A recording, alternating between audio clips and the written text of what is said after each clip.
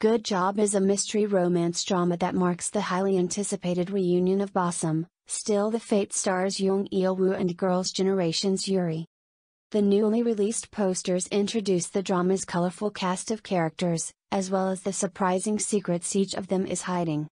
Jung Il-woo oozes confidence as the sharply dressed Yoon Sun-woo, a chaebol heir who dons a wide variety of outfits in order to lead a double life as a detective.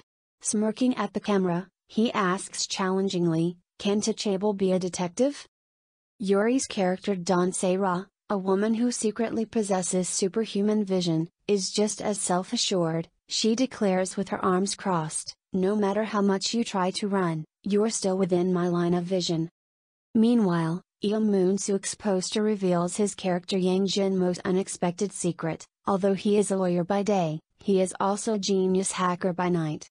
As sleuth Yoon Sun-woo's trusty partner in crime, Yang Jin-mo says in his caption, "Wherever Sherlock goes, Watson needs to be there too."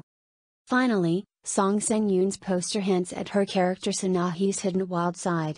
Although she normally wears a sunny smile as the cheerful owner of a bakery, she dons a leather jacket and wields a rolling pin like a weapon as she says, "While hitting flour, I wound up hitting that jerk too."